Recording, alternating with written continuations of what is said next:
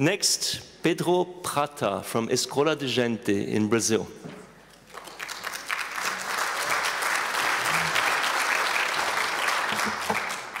My name is Pedro Prata, and when I was 18, I participated at the first project of Escola de Gente.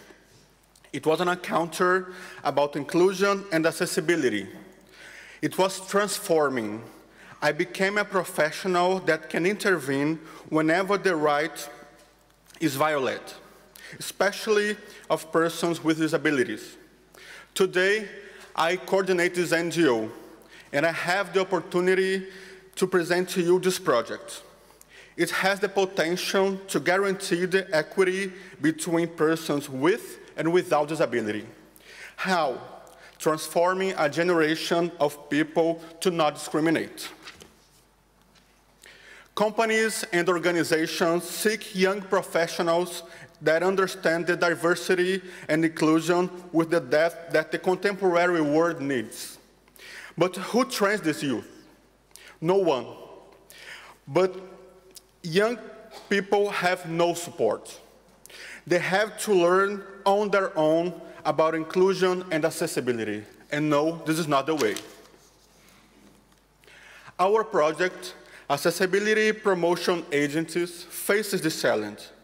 We developed a deep training program of 45 hours in 7 modules. Inclusion and ethics of diversity, rights of persons with disability and decent work, accessible communication, audio description, accessible culture, physical accessibility, and sign language. Our uniqueness is that we offer total accessibility in communication, allowing youth with and without disabilities to experience together all the forms of human communication. Full accessibility in all the moments, even when there is no one with disability. It is a complete experience of how every communication should be, that is, accessible. We think and we work with all the disabilities. Everyone learns together not to discriminate. We trained 250 young people in low-income communities. According to the UN, 80% of persons with disabilities live in poverty countries like Brazil. Even in this context, we saw young people become professionals with a very high-value type of knowledge, and at the same time become leaders in their communities.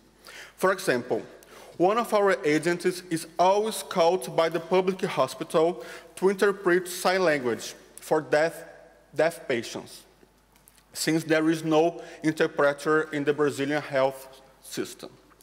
We work in low-income communities, but the discrimination between youth with and without disability happens everywhere. That's why it is now the time to bring this project to more young people. We have the content and the ability to replicate it anywhere in the world. If you have or if you want to build a format to bring it to your school, university, company, state institution, organization, or an online environment, we want to talk to you. Persons with disabilities have the right to participate everywhere.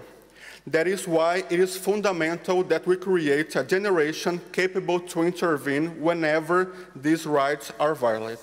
Are you guys in? Thank you very much.